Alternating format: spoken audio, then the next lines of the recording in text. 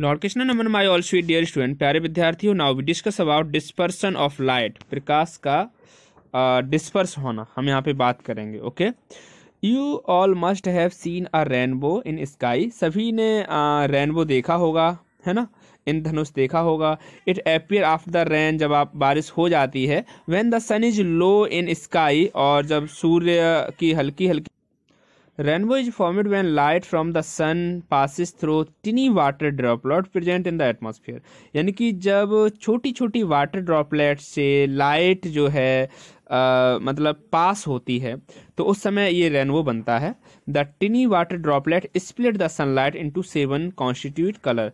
यानी कि छोटी छोटी जो बूंदें हैं वो कहीं ना कहीं जो आने वाली प्रकाश की जो किरणें हैं, जिसे हम व्हाइट रे कहते हैं, ये 7 अलग अलग रंगों में इसे डिवाइड कर देती हैं, जिसे BIVGYOR कहते हैं, बिवग्योर, है ना।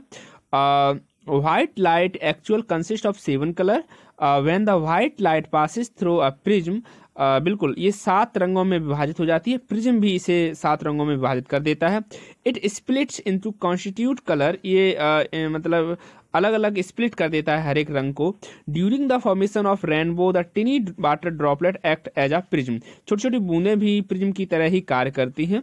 This phenomena of splitting of white light into the constitute colour is called dispersion of light. यानी कि ये कलर का जो मतलब ये अलग अलग रंगों का स्प्लिट होना व्हाइट लाइट से, यानी कि श्वेत प्रकाश से अलग अलग रंगों का स्प्लिट होना डिस्पर्शन ऑफ लाइट कहलाता है।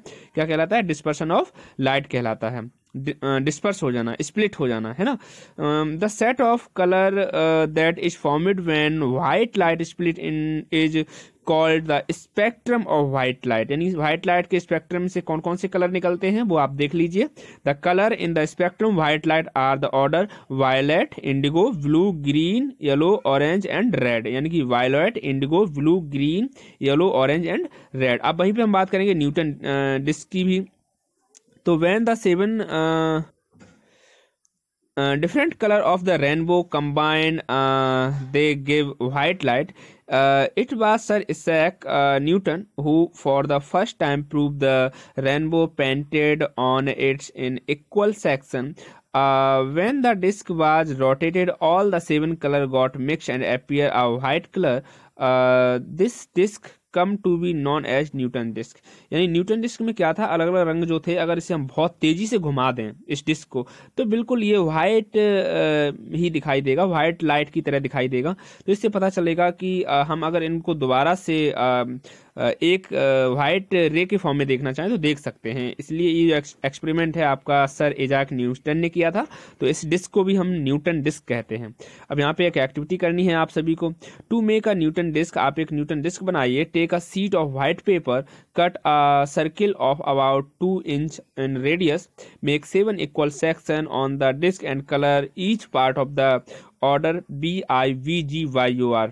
ठीक है, violet, Indigo, blue, green, yellow, orange, red. इस तरह से आप कलर करिए। Stick has coloured paper of a CD, make the disc spin fast. आप CD पर इसको बना सकते हैं और इसको तेजी से घुमाइए। You will observe that the colour disappear and the disc appear to be white. जब आप ये घूमने लगेगा तब आपको ये बिल्कुल व्हाइट दिखाई देगा, ना कि अलग अलग कलर में दिखाई देगा। तो प्यारे विद्यार्थियों, आपका ये चैप्टर कंप्लीट हो गया है। Thank you very much.